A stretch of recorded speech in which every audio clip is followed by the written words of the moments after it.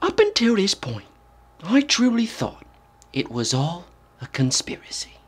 Large format film, a negative 4 inches by 5 inches. Impossible. Even after watching the likes of Brian Burks and Ben Horn, I was not convinced.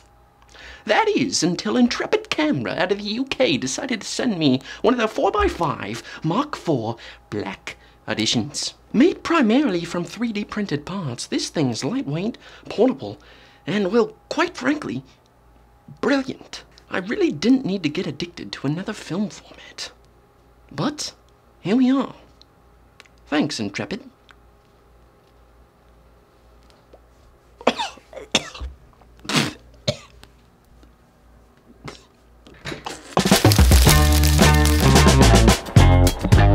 Alright, ladies and gentlemen, really wasn't planning on getting high during the intro sequence, but I suppose I have had worse things happen to me. Also, if you're wondering why the microphone is still clipped to my hat up here, it's because for whatever reason the audio sounds way shittier whenever it's clipped to my shirt down here. I don't know why, so we're gonna roll with the mic clip to the hat strategy. But anyway, thank you for tuning in to today's video, shooting large format 4x5 film for the first time ever. Headed up to Central Washington, a place I'm very familiar with. I've shot at plenty of times before, to test drive a large format camera. Before we dive into the actual shooting and whatnot though, I want to kind of run through all of the components that I needed to acquire before actually going out and shooting the 4x5 camera. When I received the camera, I was a bit intimidated and overwhelmed by what I all needed and what all had to come together in order to actually take a picture. So I kind of want to run through all the gear and everything that you'll need if you're interested in taking some large format 4x5 images. So first of all, you will of course need the camera itself, and as mentioned, this is the Intrepid 4x5 Mark IV Black Edition, but they do have some other models and other formats available on their website if you want to go check that out. You'll also need a lens for the system. I picked up a Fujinon 135mm f5.6 in very good condition on eBay for around 250 bucks. For Intrepid cameras, make sure that the lens board is a Linhof or Technica style lens board, and you can make the distinction by the flat design with sharp edges and notches at the bottom. Shout out to Brian Burks for the disclaimer on that one. You will also need film holders. I picked up a 5-pack on eBay for around 60 bucks, and they were in good enough condition from what I could tell. And yes, I am fully aware that I am burning a sheet of film to smithereens. One of the holders had 2 sheets already loaded when I received them, so I was able to use them to practice loading before doing it for real with my own film. I would highly, highly, highly recommend practicing this process before loading real film for the first time. So for the film itself, I decided to go with Portra 160 as it's quite a bit cheaper than Portra 400, and I wanted plenty of latitude for my first stab at large format. I suppose you could technically shoot large format without a tripod, but I'd imagine you'd have to be on LSD to try something like that. Speaking of which, when the hell is Kodak gonna come out with acid rolls? I mean, imagine getting to the end of a roll of Portra, licking it, and being absolutely blasted to Pluto. If you're gonna make us lick the damn rolls, Kodak, at least make it fun. Anyway, the tripod that I use is a newer carbon fiber. I can't say I recommend this tripod though, as they updated the design and it seems as though the head doesn't tighten down as securely as it did on the old model. It's not a huge deal for 4x5 because the system is so light, but I couldn't use my Pentax 6.7 on this setup at all because the head wasn't strong enough. It's always a good idea to have a light meter, but I'm a cheap piece of shit, so I use a $2 app on my phone. However, I would probably, definitely, absolutely encourage you to get a real one. The last essential item to grab is a mechanical shutter release cable, and a cheap one on Amazon will do just fine. Some other items that aren't technically essential, but I'd still recommend picking up are a dark cloth and changing bag. I just use a dark towel as a dark cloth, and you could always load your film in a pitch black room in your house if you have one. Loading the film for the first time was a nerve-wracking experience and took me about 10 times longer than it probably should have, but I eventually finished up, felt relatively confident, and was finally ready to go shoot. It only seemed right for my very first 4x5 image to be of the infamous Snoqualmie Pass van. To no surprise, this thing took one hell of a beating over the winter. I really wouldn't recommend letting 12 feet of snow pile up on top of your vehicle. I can't deny it does add some character though.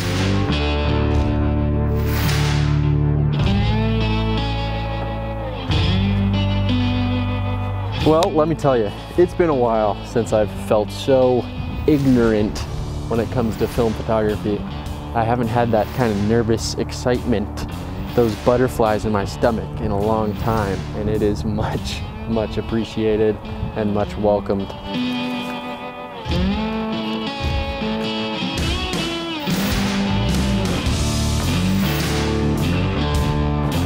Let me tell you, looking through the ground glass of a large format camera puts looking through a waist level viewfinder on a medium format camera to shame.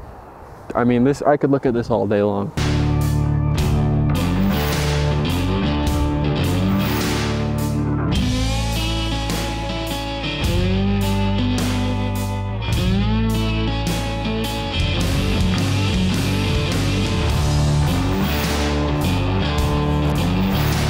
Oh my God, this is a nerve-wracking experience.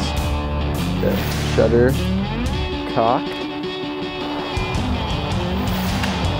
There's really nothing special about this picture. I've shot the same composition 3 times now, and this is probably my least favorite version.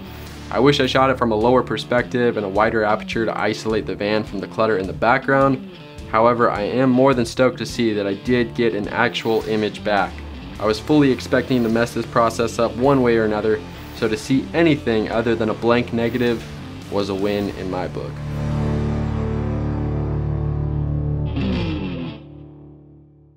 For the next picture, I returned to yet another familiar spot, the windmills on Highway 97.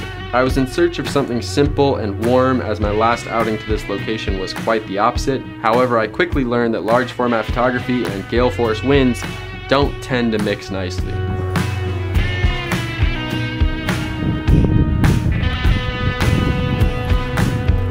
I think it's smart to shoot at a relatively fast shutter speed because I don't want the image to have any micro jitter or be blurry because of the wind.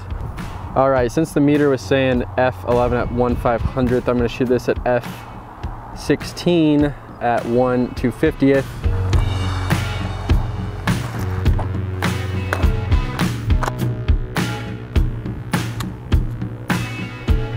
I'm quite a bit more pleased with this image, although there's nothing about it that really screams 4x5 or large format.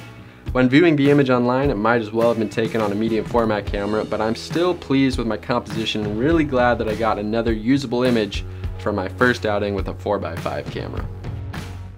All right, dark slide back in, black for exposed. And there's 2 sheets of Portra 160.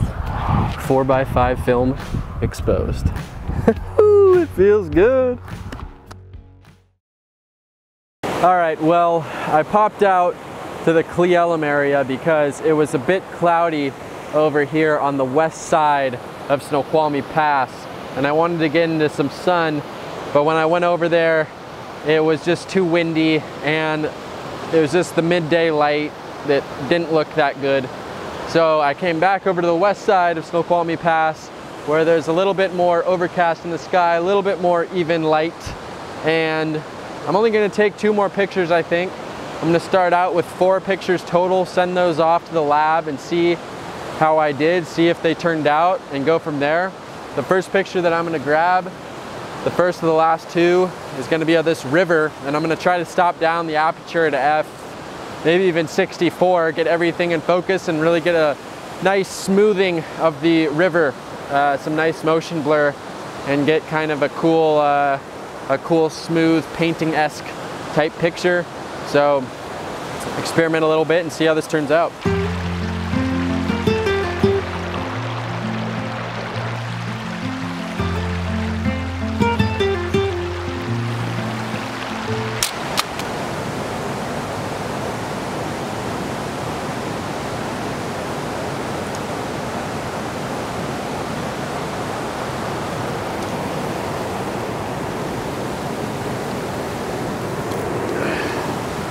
Good. Well, I already broke part of the camera. I cracked the ground glass, which is sick. Anyway, beautiful composition right behind me, just literally 20 yards up the trail. So I'm gonna shoot this vertical.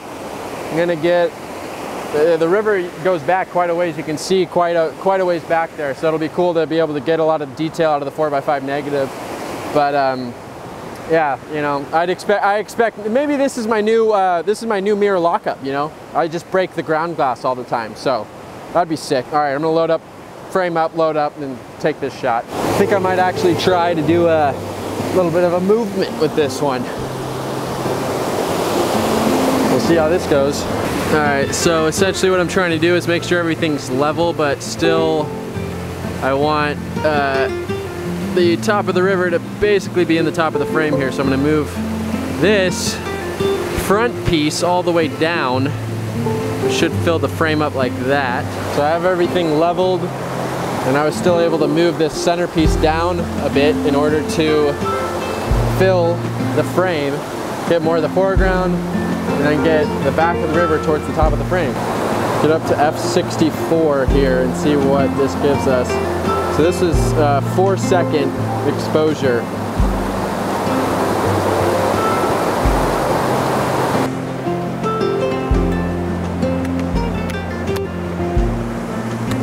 This is probably the most fun picture from the day. I'm also pleased with it because it turned out pretty much exactly how I imagined. There's also a perfect amount of motion blur in the water, and the river flows nicely through the whole composition. For the final location and final image, I forgot to turn my microphone on because I am a certified idiot. All you really missed though was me saying the composition was not exactly what I had in mind, but the day was coming to a close and I just wanted to get a picture of Mount Si before leaving North Bend. And also I had to wait a while for a cloud to pass so that I could get some nice warm sunlight filling the scene. While I didn't create any work that I'm super proud of, I'm just happy that I got properly exposed images, and it's safe to say the large format addiction has begun. Alright everyone, that's going to wrap up the video. Thank you very much for tuning in. Very excited to have the 4x5 camera to shoot with over the summer. Again, massive shout out and thanks to Intrepid for sending it my way. I've kind of determined that it's not necessarily going to be a tool in my photography kit that I use all that often, solely because it would burn an absolutely disgusting hole in my bank account if I did.